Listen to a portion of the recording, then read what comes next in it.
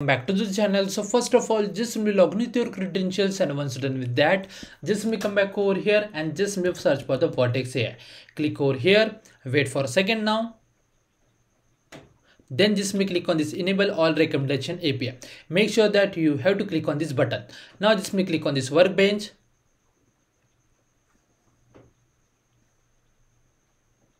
And then just simply click on this create new. Okay, now for the name and the region, for the name you don't have to change the name, but for the region just simply come back to the lab instructions, and from here you can see region zone. So just simply choose accordingly that. For me the given region is US Central 1, so I'm not going to change that, but for me the given zone is US Central C, so I'm going to choose according to the lab instruction page.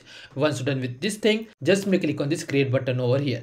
Now just simply wait for a couple of minutes. Sometime it might take more than 5 minutes to create a Jupyter notebook, so don't worry about that. Just simply wait on this page.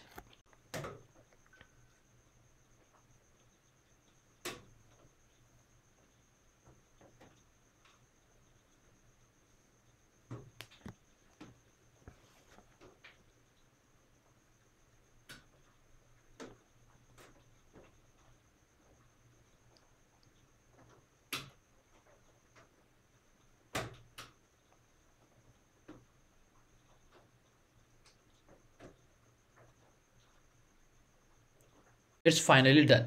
Now just click on this open Jupyter lab over here. It will take a couple of seconds to launch a Jupyter notebook. Meanwhile, just scroll down, and from it you can see this command. So just copy this command, come back over here, wait for a second.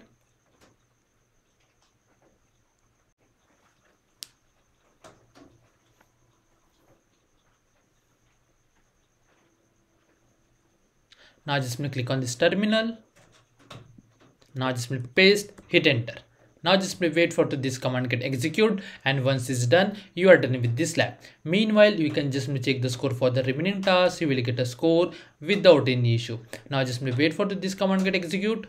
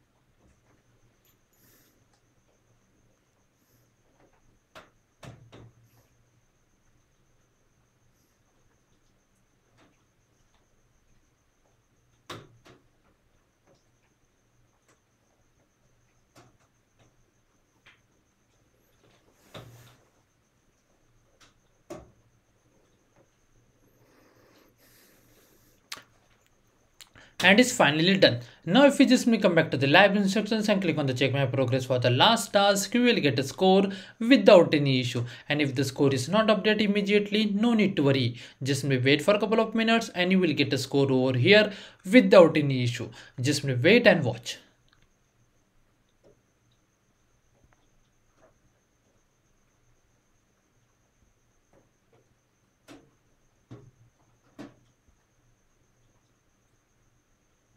And as you can see, it's done.